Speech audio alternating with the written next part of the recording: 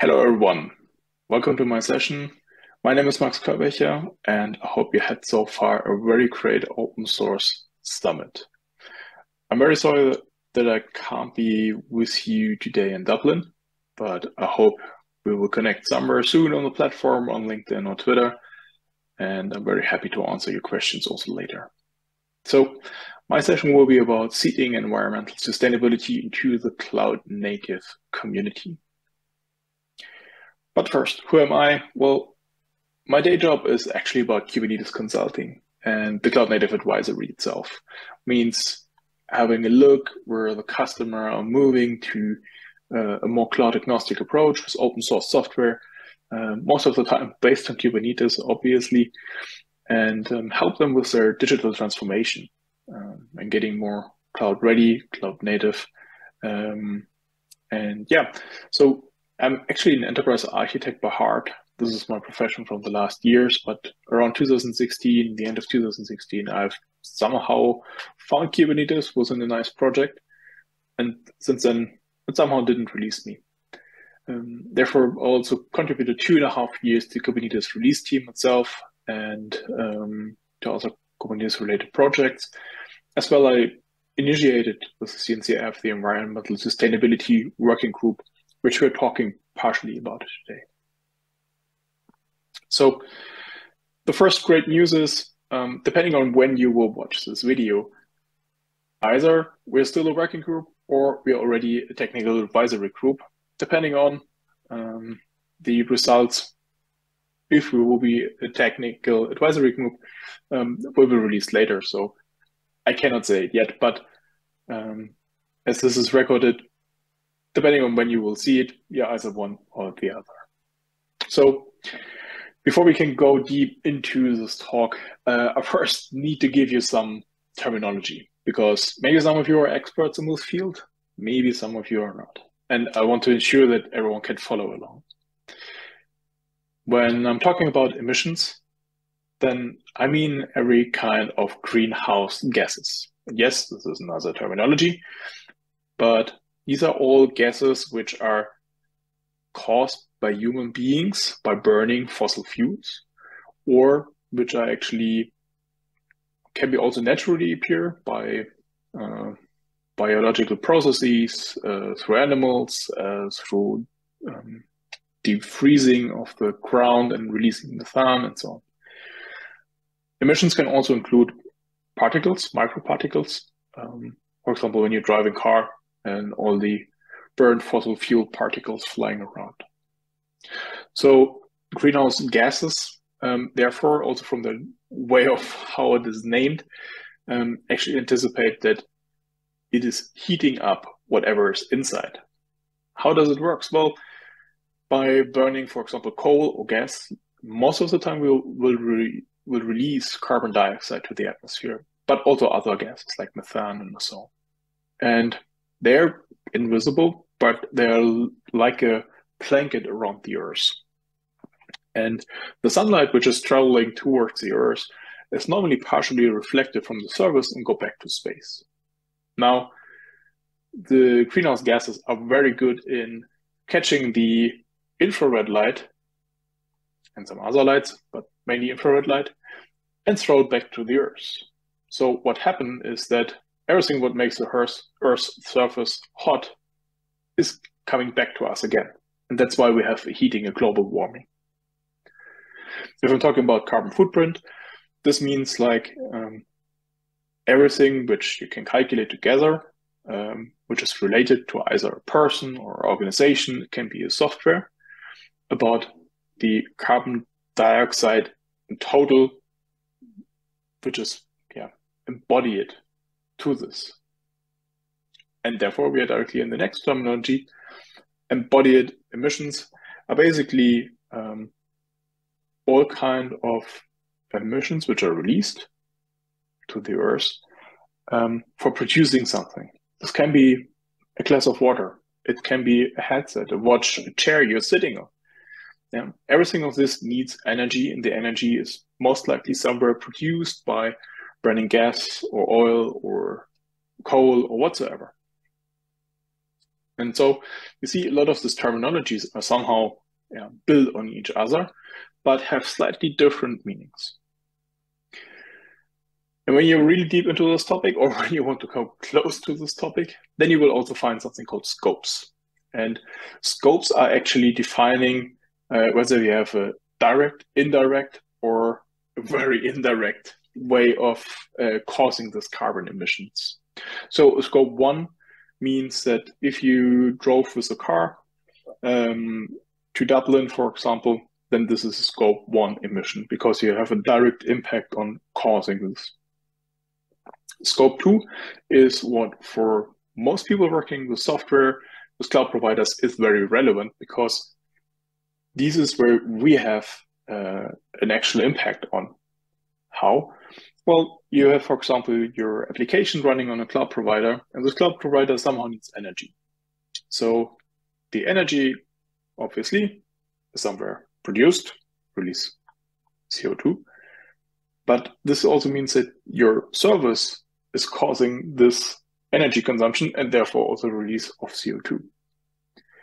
So you have a kind of indirect influence on it, but you still could influence it. And this is what we are going to talk about today most of the time. And last but not least, there are scope 3 emissions. And scope 3 is actually everything what is in your production line, but you do not have that direct influence on it. So if you order a server rack full of servers and disks and whatsoever, then all of the single components requires energy and they are getting delivered from some other manufacturers who also have produced it and needs to transport it. And you have people who needs to go to the work and so on and so forth. And actually all of these emissions needs to be put and calculated together for the scope 3 emissions, which are then embodied into the server or the server rack, which you have in your data center. And there you can see this can be a rabbit hole and can be very difficult, but we'll come to this later. So for scope 2, what is actually the problem? Well, the global data centers are utilizing at the moment around 2% of the whole energy worldwide. This is comparable and even more than some smaller minor countries. And it's expected that within the next years, this will grow by additional 2%.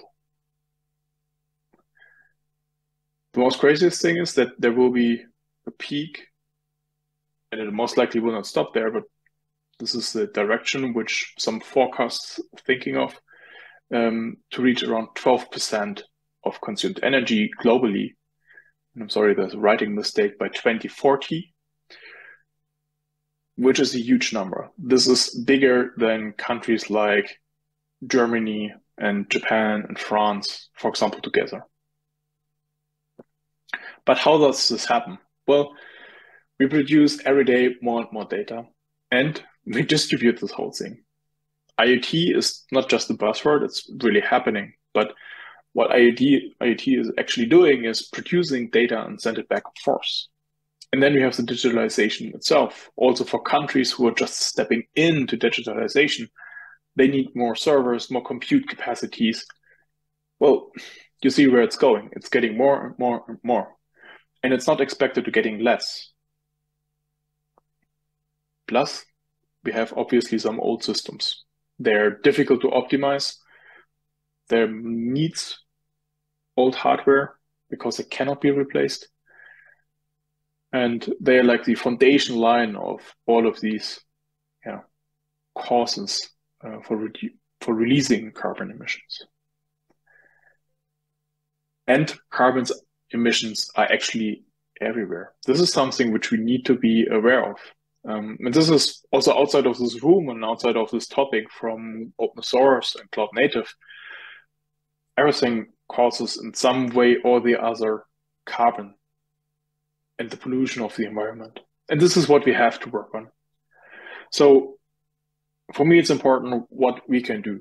In my professional day life, as an IT consultant, I can help also companies to be aware of that even their software, which they cannot physically touch, are causing the release of carbon emissions to our air and therefore making this planet more hot.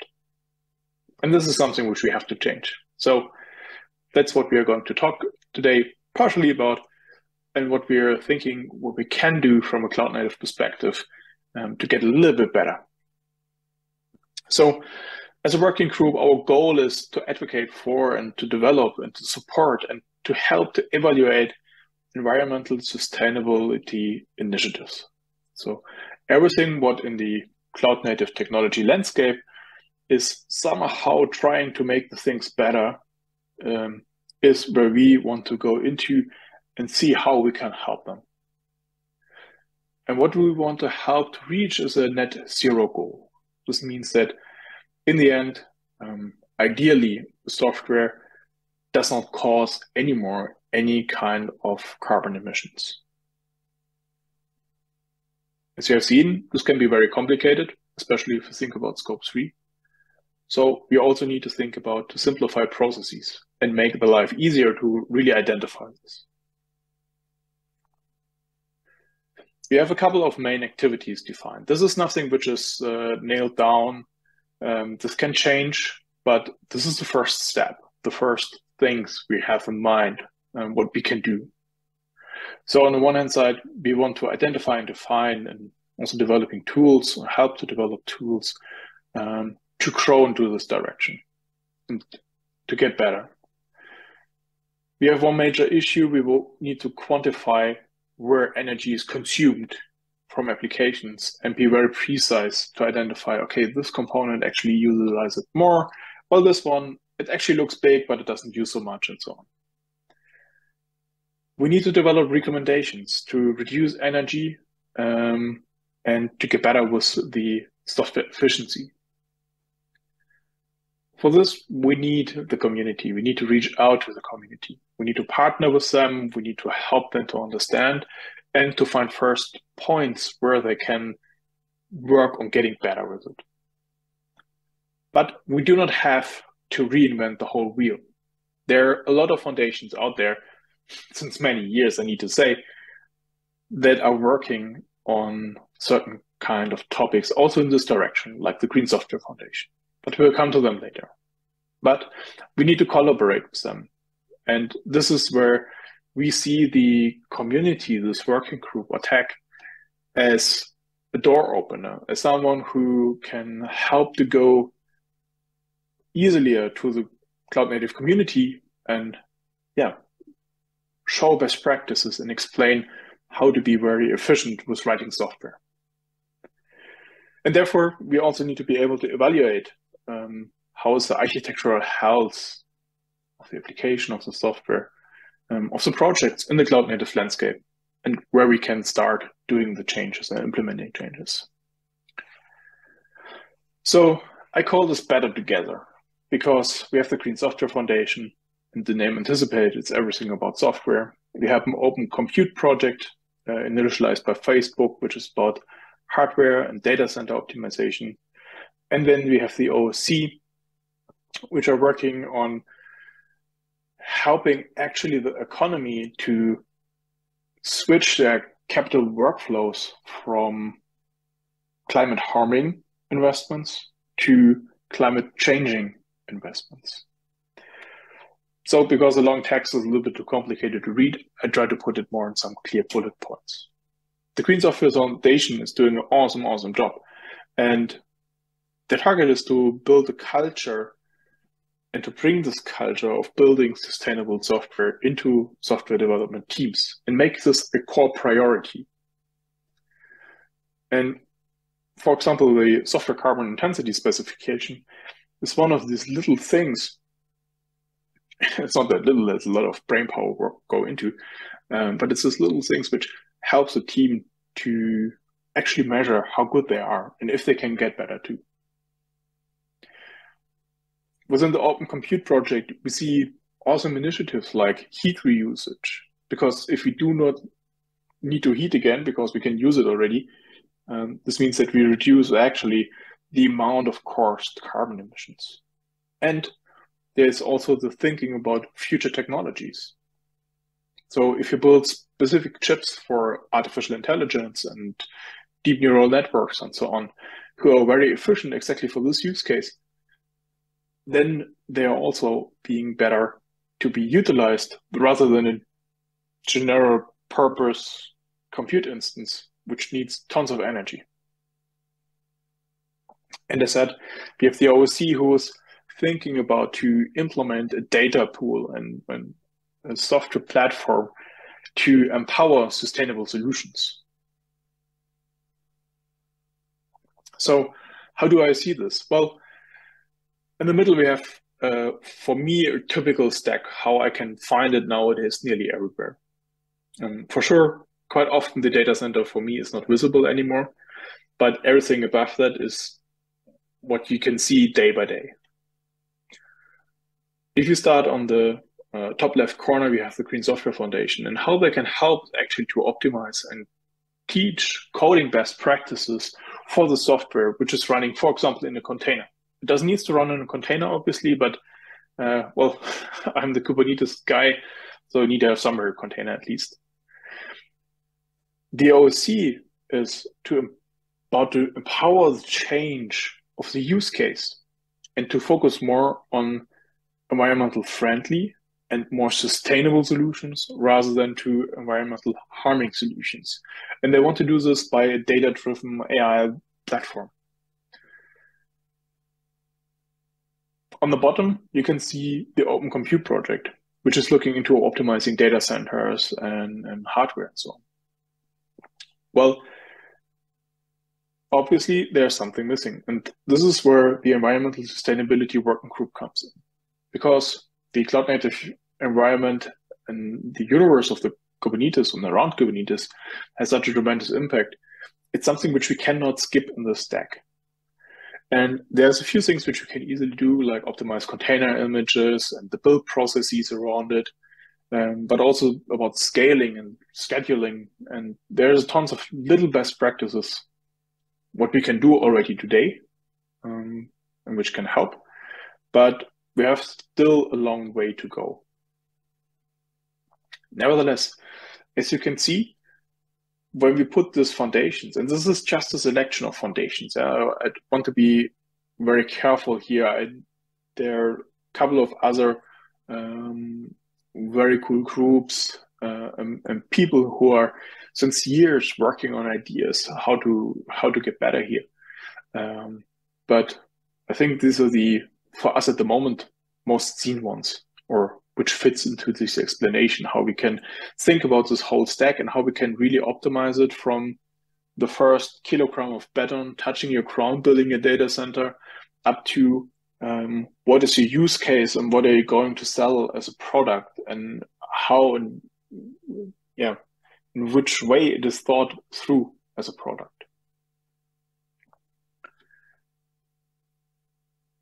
I personally believe that we can be only successful in this change if we are working together. This means that we have to solve the different dimensions within the computing environments. And if you just tackle one single piece of it, this is like a drop in the ocean. But if you work on all of these pieces and get also there in a good sync, then this is like a river into the ocean, at least. So it will be even more important also in the future. As you have heard in the introduction, everything is growing. We get more compute powers around the world. It's going to the edge. It's going to be more data. We have to digitalize more and more countries and so on and so forth. The scale we have to catch. We cannot reduce it.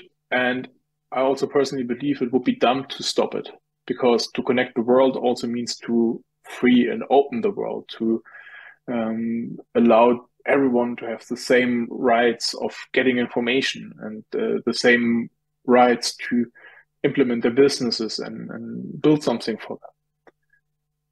But we need to get also better. And I think this is the point where we together can start in optimizing how we do IT, how we do software, how we do infrastructure.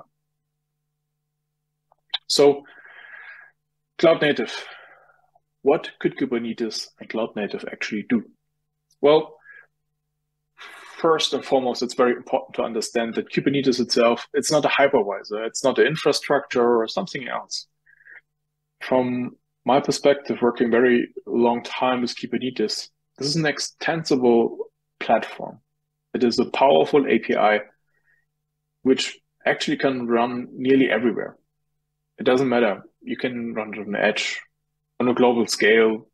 Well, there's no really limitations into it. And it is very good at managing the workload and handle it, either to keep it alive, but also to scale it up and down.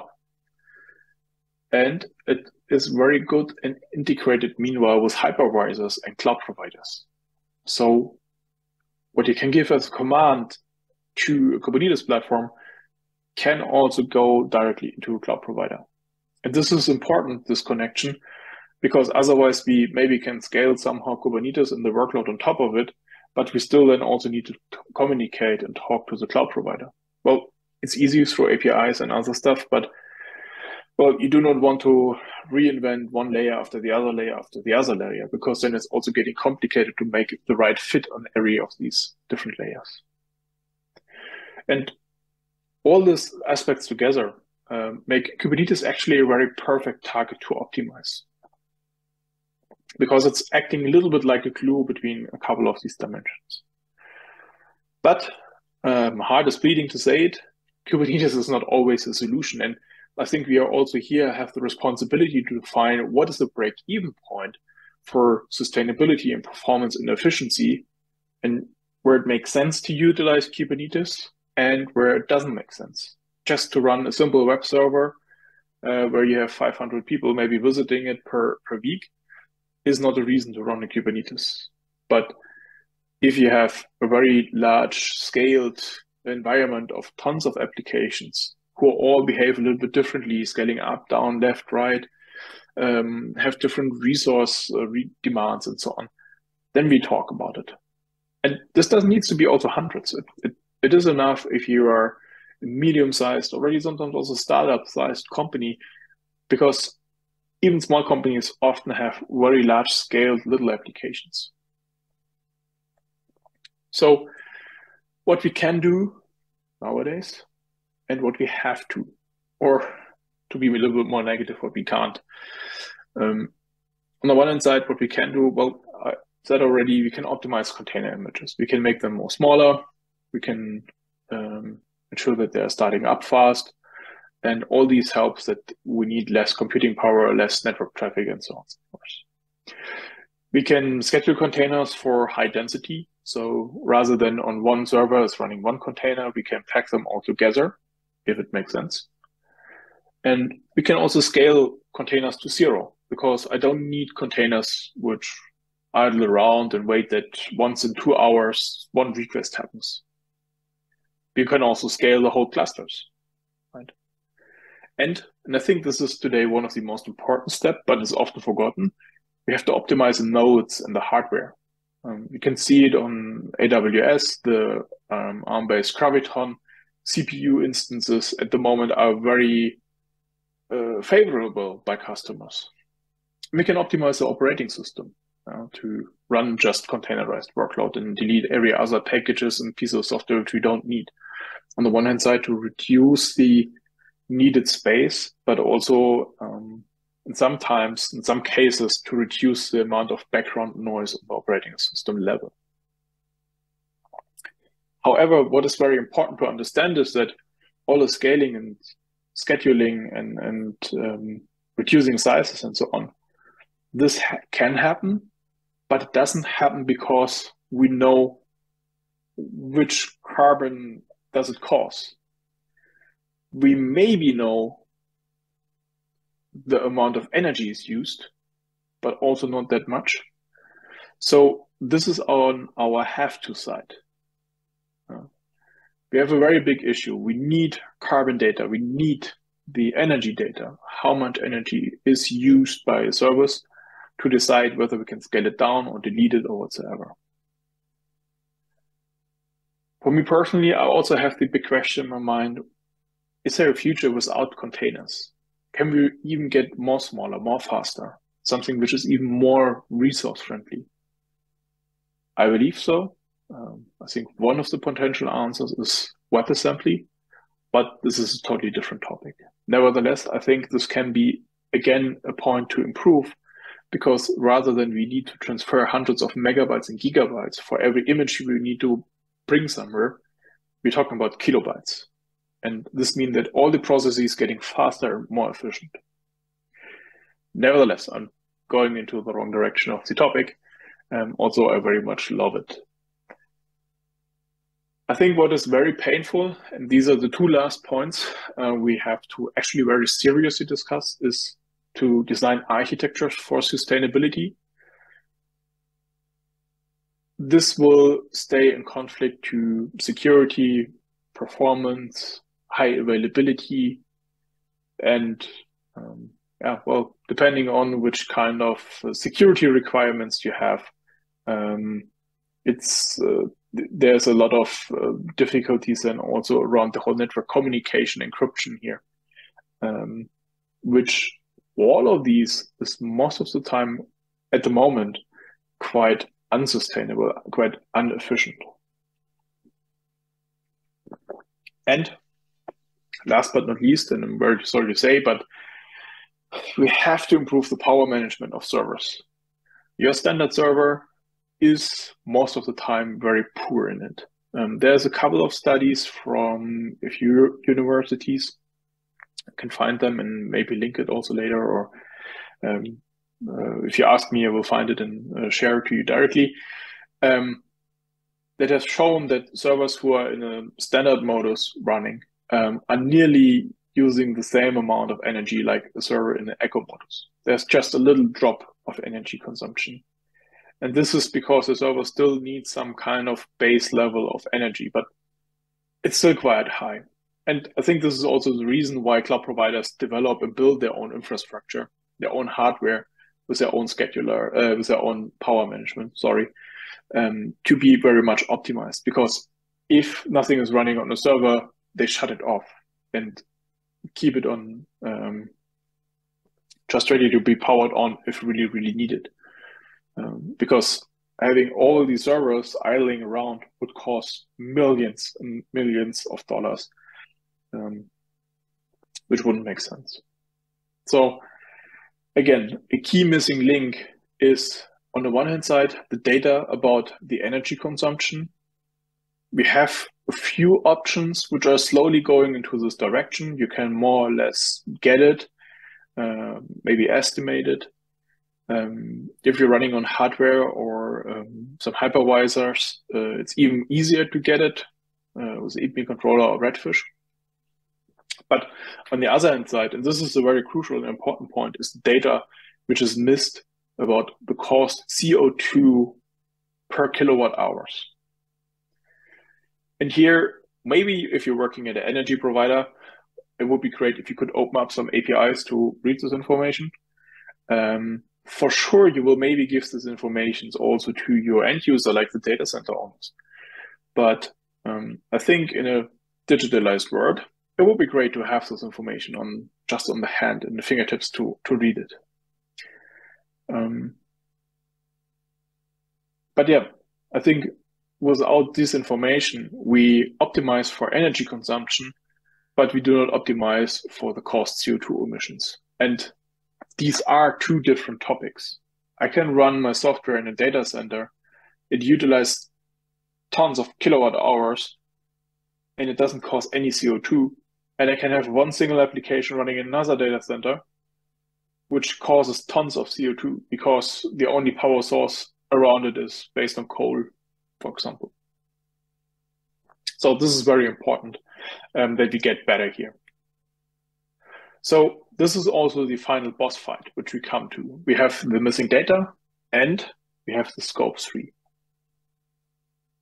Scope 3, again, is about the embodied carbon emissions, about your hardware which you order, the data center, the building construction, whatever. And what is everything in the production line and logistics of the production are related to this. Again, just to give you a high-level picture, if you order a server, there are some chips inside, there are some cables inside, there's some other microcontroller inside, there's a piece of metal around it, And all of these different things are somewhere else produced. So again, somewhere else is someone using energy, which must be produced. And there are also transportation in between, maybe with a ship or a truck. And then you have even systems around it, like an ERP system to manage the resources and to plan probably the resources. So you see, this is a very, very crazy rabbit hole. And in the end, the scope 3 emissions are guessed around 80% of all of the emissions when you think about a single service. So thinking about your piece of software is running, let's say in your private data center. We're talking here most of the time scope 2, maybe a little bit scope 1 when you drive with the company car back and forth. But everything else is in scope 3. And there is very difficult to get this information. There's a few initiatives to clarify this, but yeah, this is a long way to go. That's where a lot of foundations need actually help into. So, long story short, we need your participation. And if not us, if you're not so much with the whole cloud native Kubernetes thingy, maybe have a look at the other initiatives which I have shortly named. They're also very great. They have a couple of projects running, which are all very, very famous and nice to see in which direction they are and how holistic they are thought of.